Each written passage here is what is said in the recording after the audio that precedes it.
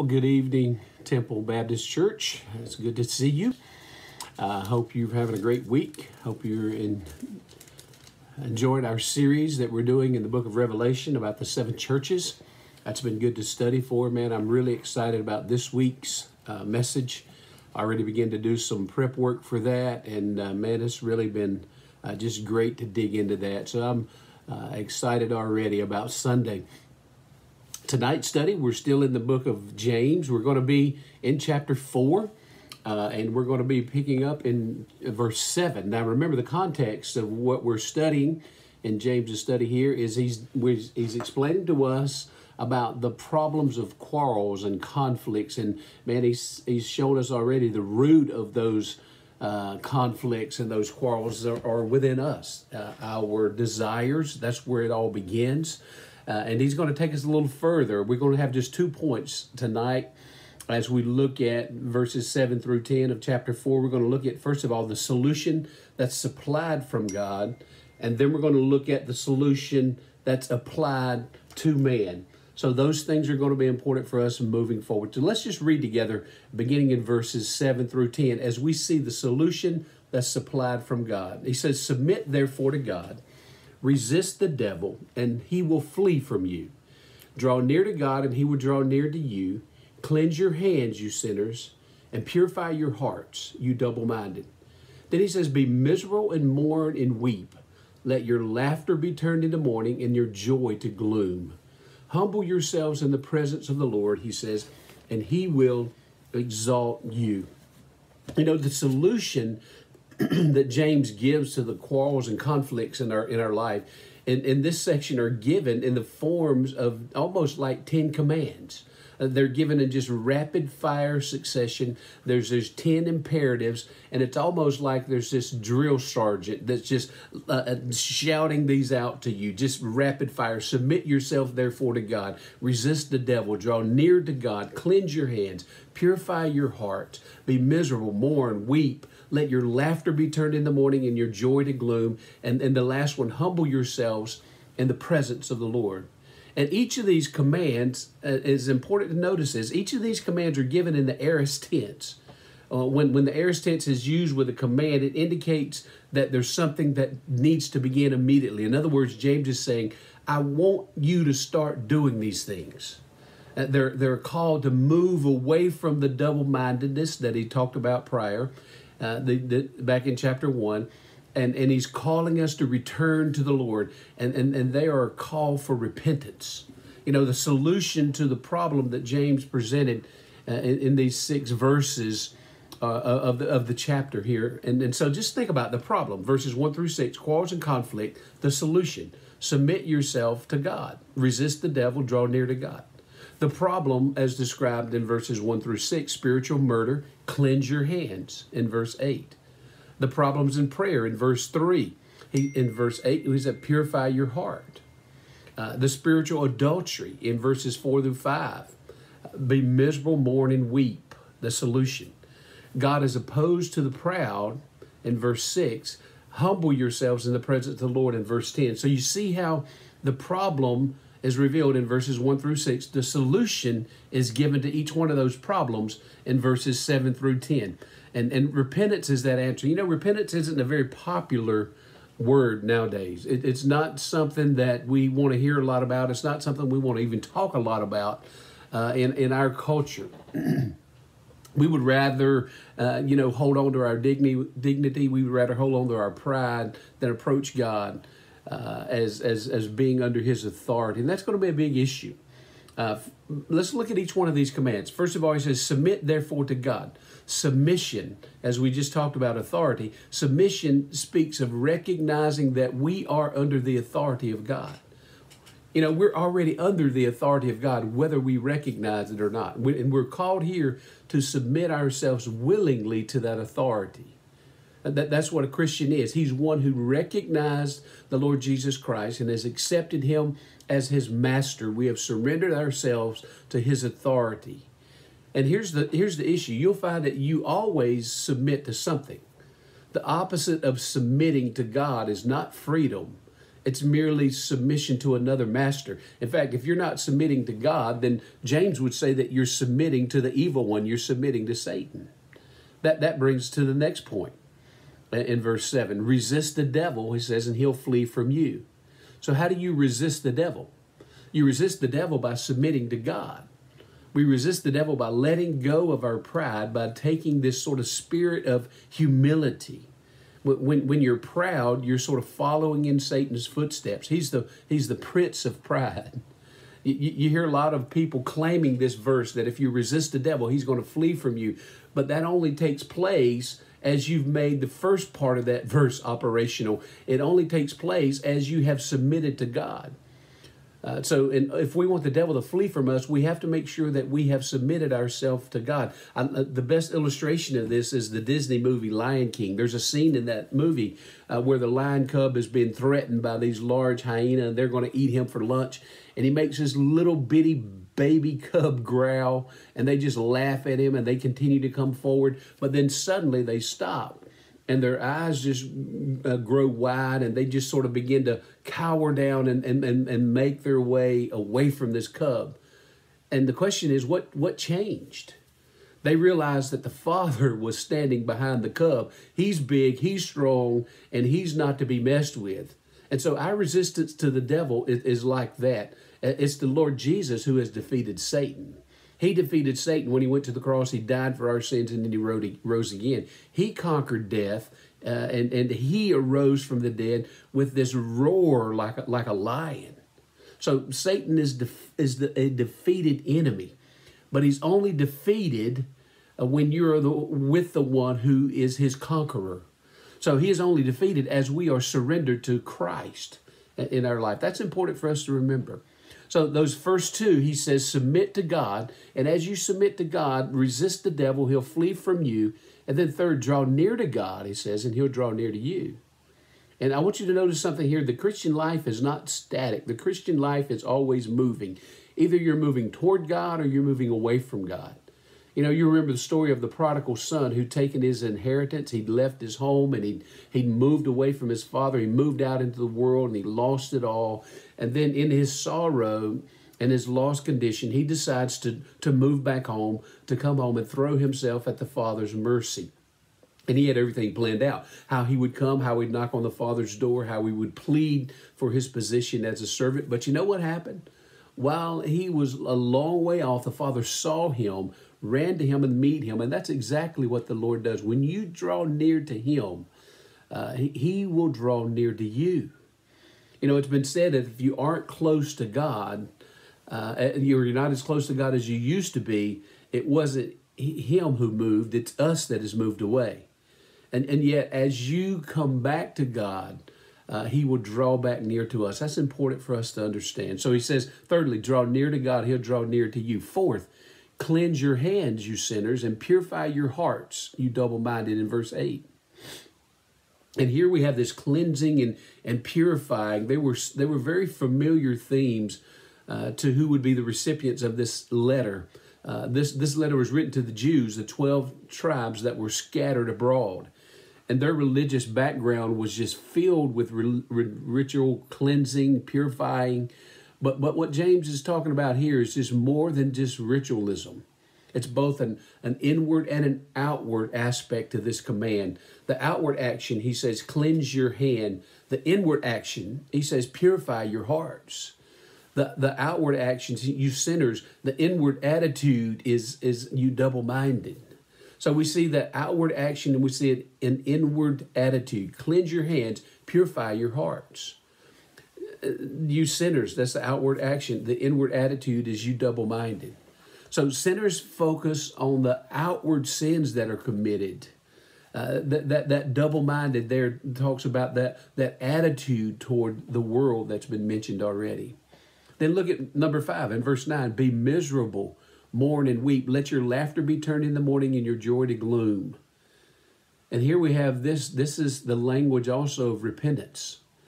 You know, probably when we were younger, you might have heard repentance being taught as something that wasn't emotional at all. Repentance, we've been taught in the past, is not an emotional thing.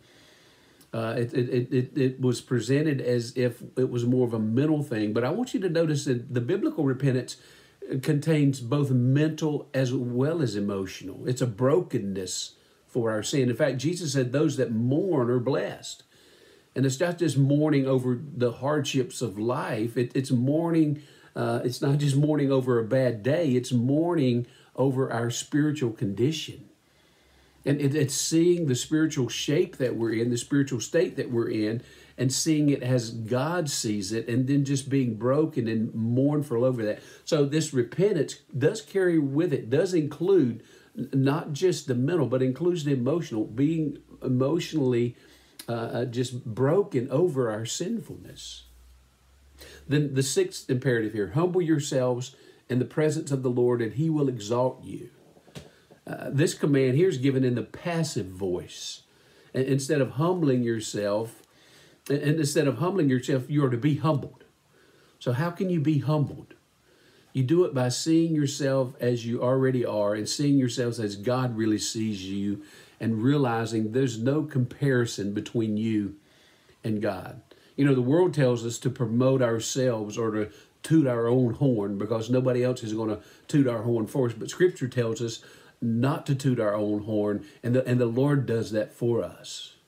So there we see that solution that's supplied from God, and he just ran through these commands that he gives us, almost like a list of 10 commandments. He does it very much in a drill sergeant way as he lays each one of those out. Now, the second part of these verses, we see that the solution is applied to men. Let's look at verse 11. It says, do not speak against one another, brethren, but he who speaks against a brother or judges his brother speaks what? Against the law and judges the law. But if you judge the law, you are not a doer of the law, but a judge of it.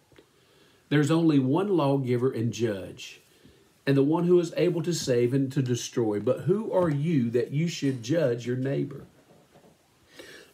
Remember, up to this point, we've been speaking about the problem of quarrels and conflicts and the solution to that problem. But here's the great thing about James. He doesn't leave it in some theory. He brings it into the practical aspect of life.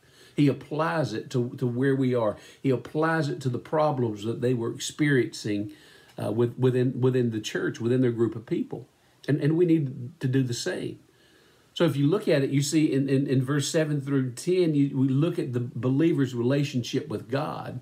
Then verses 11 through 12, we look at the believer's relationship with other men.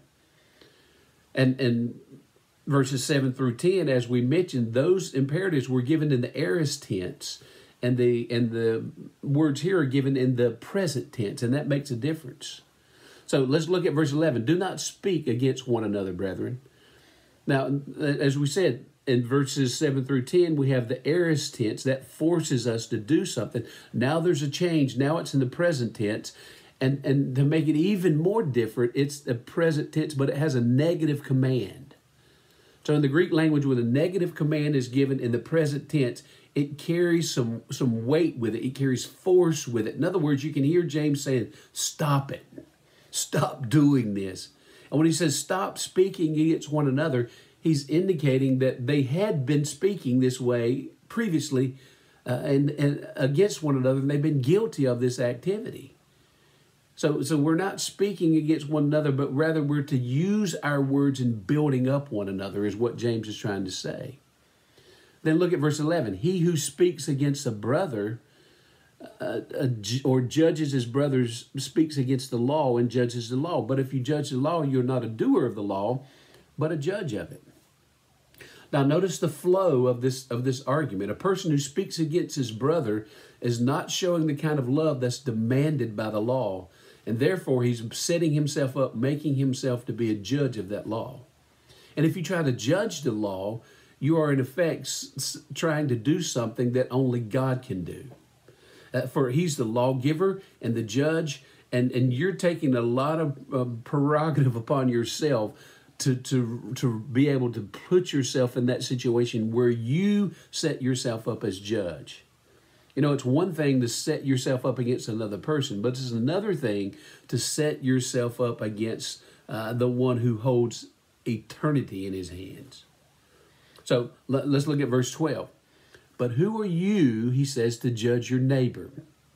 You know, God is able to judge your neighbor. He is the judge. He's the lawgiver.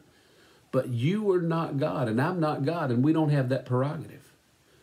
I love the illustration. Jesus told the story of a man who was in debt to this king, and he worked and he saved and he tried to pay off his debt, but it was just no use. It was just one of those impossible debts. The more he tried, the deeper he fell, and finally he's forced to sell himself into slavery.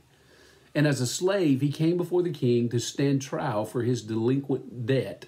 And in a show of just tremendous grace, the king completely forgave him of his debt, and he went on to purchase him even out of slavery, and he set him free.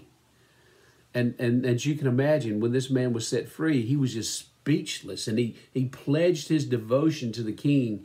And after thanking him, he started home. And then when he's on the way home, this freedman happened upon another one of the king's slaves who actually owed him a few dollars, and he demanded that he be paid at once. And when the slave explained that he had no money and he wasn't able to pay the debt, the former slave, you remember the story, the former slave became angry and actually beat the man. And news traveled, and it reached the palace, and the king called for the man who had been freed, and he came in before the throne, and the king called for another accounting. And in Matthew 18:32-33, it says, "Then summoning him, his Lord said to him, 'You wicked slave, I forgave you all the debt because you entreated me. Should you not also have mercy on your fellow slave, even as I had mercy on you?'" And the man was just speechless before the king. And you know what? And when we set ourselves up to try to judge our brothers or judge the situation that our brothers are in, and we use our words to make those judgments, you and I are doing the same thing. And guess what? There's going to be a time when we're going to find ourselves absolutely speechless as we are asked to give an account for that. Man, this is just an amazing passage to think about. So as we wrap up our time tonight, he shared with us in verses 7 through 10 the solution for our conflicts and our quarrels, and he just laid out these commandments for us to stop doing. And then he gives the solution that's applied to us toward man, how we are to begin to relate to one another. So, man, I love this book. I love that it's so practical, and the application is just so easy to transfer into our lives. So let's just be mindful of those things that Christ has, through James, has just encouraged us to do. You know, submit ourselves to God, resist the devil, draw near to God, cleanse our hands, purify our hearts, be broken over our sinful condition, and allow his grace to just flow into our lives. Man, I sure hope this has been helpful for you. I'd encourage you to go back and read this chapter, these verses in their entirety. They just flow together so well. They're just such great teaching points, and I hope it's been beneficial to you.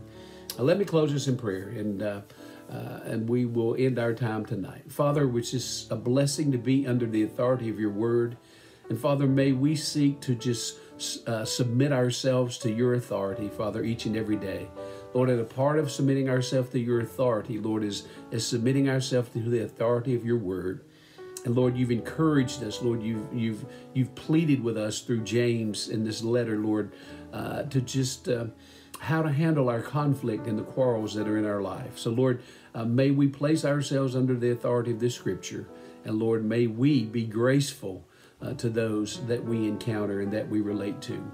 Father, once again, we do pray for Temple Baptist. We pray for the search committee. Lord, as they're doing their work, we just pray for their leadership, that you would lead them, guide them. Lord, give them clarity. Lord, give them discernment. Lord, as you prepare even now the next pastor for Temple Baptist Church, we pray all this in Jesus' name. Amen. Well, God bless you, church. Look forward to seeing you Sunday, whether you'll be joining online, whether you'll be joining in person. It's going to be a great, great day to worship and hear from God's word. God bless, and we'll see you Sunday.